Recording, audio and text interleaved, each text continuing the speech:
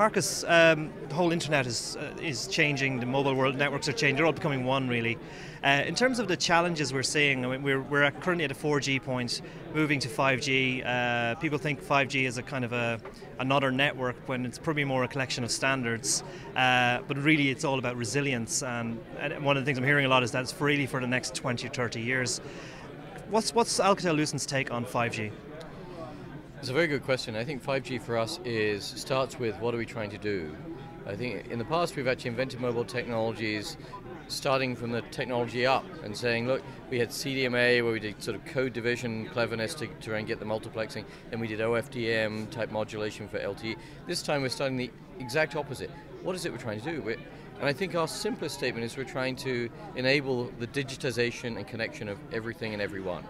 And if you think in that statement is machines are the everything, the people obviously are the everyone, and we're trying to do that in a way that makes them feel like they have infinite capacity. So we're connecting them so they have infinite capacity, at least apparently have that, which means each application, each machine, each person gets what they need.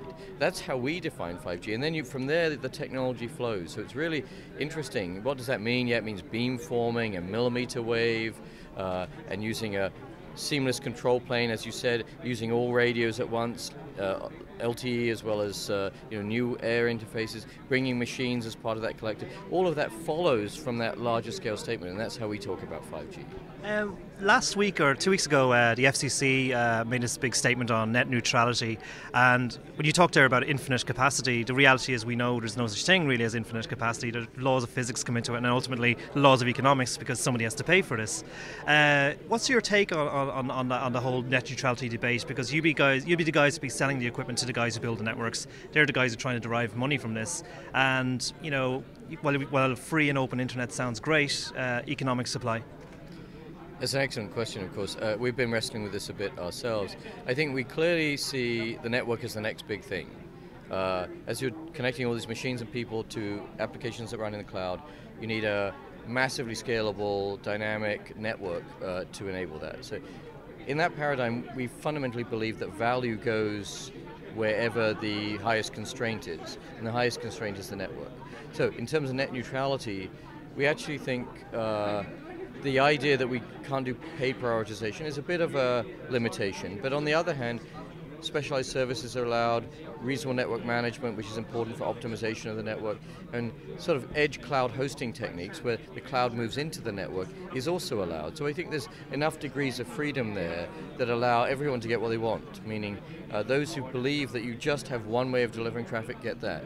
Those who actually want a specialized service or an optimized delivery get that from an edge cloud, running very efficiently deployed applications and services, and money will flow to that because it's essentially you're solving the biggest constraint problem. So back to economics, you solve a constraint problem, value should flow into that domain, and we've got mechanisms to allow that to happen by sort of this move to edge cloud hosting that not only is virtualizing the network to give it scalability, but actually is allowing you to host new services for other people.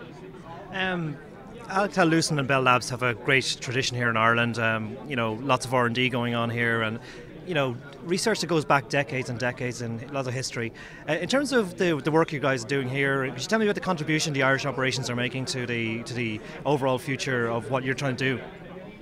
Ireland is hugely important to us. It's been one of our most successful Bell Labs sites. In fact, of the new ones we've started, it's the one that's grown to the largest size, and we intend to continue growing it.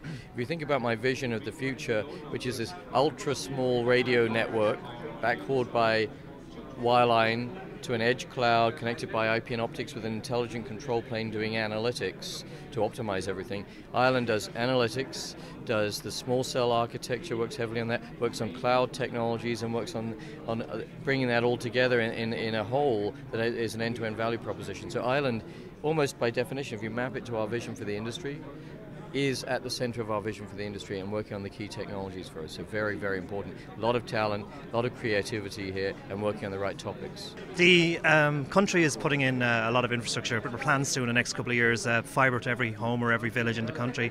The plan requires about an investment of $500 million, and is going to make use of things like overhead lines to carry the fibre. How familiar with that plan are you? And in terms of how the plan will reach its objectives? What are your feelings on that? Well, what I'm seeing is a very intelligent approach of doing fibre as deep as you can, and then reuse the copper wherever you can as well, because that's the right answer. We used to call it fibre to the most economical point, FTTE, but in fact what it meant is greenfield, do fibre.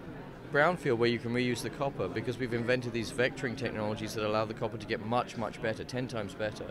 Reuse the copper because then I don't have to dig up rose bushes or drill holes through through the walls of houses. So use that, and I can get fibre-like speeds over copper if I go deep with the fibre, convert back to copper where I need to. I can do a gigabit per second on that copper, or I go fibre all the way where I'm greenfield, or I have easy access to the house. So I think that's a very intelligent plan that's being built in Ireland, and it will be the enabler of a new digital society. I think that's the very interesting part. This isn't just about broadband for homes.